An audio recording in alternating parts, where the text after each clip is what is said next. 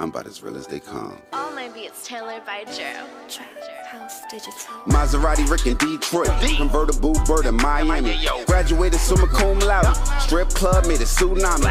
Carlton Hines with the ball game. Grateful Edmonds with the snowflakes. Craig Pettis in the M-Town. Sal Magluta with the boat game. Falcone with the cocaine. Like Freeway Ricky with the plug game. Like Monster Cody in South Central. Larry Davis from close range. Yo, we back. It's your boy Popalot. Mobb ties. We on our way to Jamaica with it. Kingston. Then we gonna head to Brooklyn and get some money. Everybody from Jamaica, Kingston, Brooklyn, Flatbush, y'all get in the comment box. This is gonna be epic. Now, today, we are going to be covering a guy by the name of Delroy UZI Edwards. Now, a little bit about Mr. Edwards. He's just going to be one of the main characters that introduced crack cocaine to Brooklyn. Now, in the midst of doing this episode, it kind of got me to spark a debate. Now, on my research, I read that in 1985, it was safe to say and describe crack as confined to 3 cities, New York, Los Angeles, and Miami. Now, anybody that was around in the streets and the game at that time, we're on a mission to investigate where did crack come from. Okay, so from what I researched, what I was told that it started in Jamaica. They was calling it freebasing. I also heard that it did start in Miami. So anybody with any common knowledge, usually when we start subjects like this, people always like, oh, the government brought it in. We know the government brought in cocaine, but who was the Albert Einstein that turned it into crack and turned it to a multi-million-dollar business for niggas in the ghetto and all of that? So anybody with any fucking history of that, y'all get in the comment box. That shit always fucking baffles me. But according to the government, Delroy UZI Edwards is going to be one of the main characters that brought the drug to Brooklyn, specifically the Bedford-Stuyvesant section of Brooklyn. And you can't talk about Delroy UZI Edwards without talking about his Jamaican roots. Anybody that knows Jamaica know it's split into 2 parties. It's going to be the JLP and it's going to be the PNP. UZI Edwards was aligned with the JLP faction. And based on my research and according to a lot of news outlets, Edwards was a killing machine while he was in Jamaica working alongside that JLP faction. It was said that by 1980, Edwards, then 21 years old, was employed as a $10 a week pro-JLP gunman. It was said that he was implicated in several killings in the pre-election violence that year. And during the post-election crackdown that they had on a lot of criminals and a lot of the shit that was going on before the election, he then fled to Brooklyn. There's no definite dates or anything of when he got into the country because he was here illegally. But by all accounts, it was right around 1980, 1981. They say he set up shop selling weed out of $5 bags in the back of his father's grocery store on Rogers Avenue, which is located in the Flatbush section of Brooklyn. Now, after leaving Jamaica and all the violence and the chaos that was going there, it seemed like it followed him because his father ended up being murdered in 1982. And UZI took over the store and expanded the ganja business. And he would eventually get knocked for a gun possession charge that he would end up having to do time for. Now, after his release, they say he would come home and he would round up his gang, some of the people from Jamaica, some new recruits from New York, some people he met from jail. And this is where the story starts to vary a little bit because I saw that the gang, some people called them the Southies, some people called them the Yardies, some people called them the Rankers, And I also even seen places where they were calling them the shower posse. But in 1985 was really when shit started jumping off, because by all accounts, everybody knows that's when crack really started hitting the fan.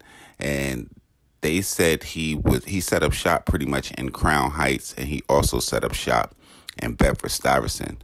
Those were two strongholds that they had at first, but they would get a lot of competition and a lot of drama from the African American gangs that already had spots established in that area. And it wasn't before long that they said he continued the feud with some of the factions that he had from Jamaica, with some of the people that came over to New York.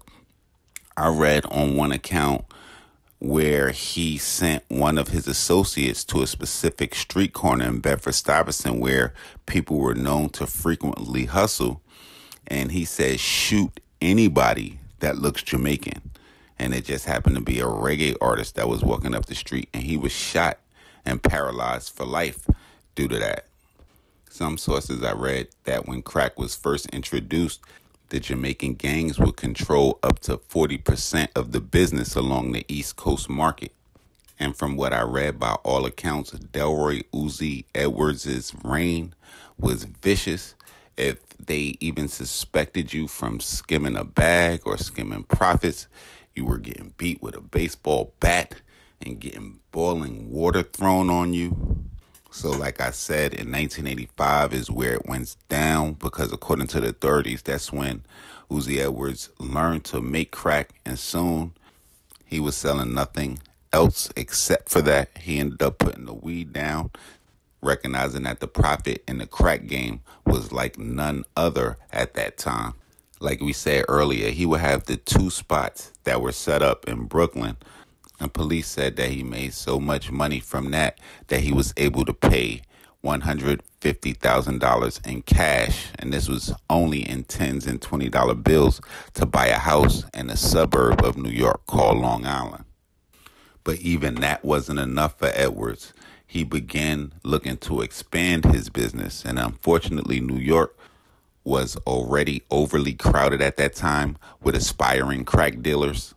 But outside of New York City, however, it was plenty of virgin territory like Washington, Baltimore, Philadelphia.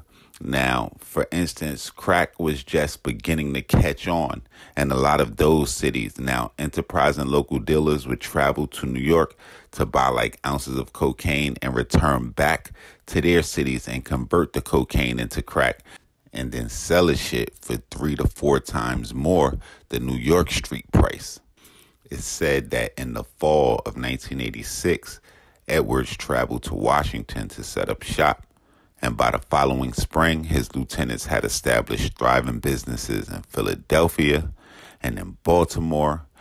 At its peak, the Edwards organization had employed 50 workers and was said to make up to $100,000 a day.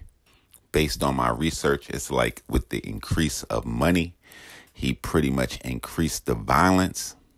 And by all accounts, it was business as usual through the rest of 1986, 87.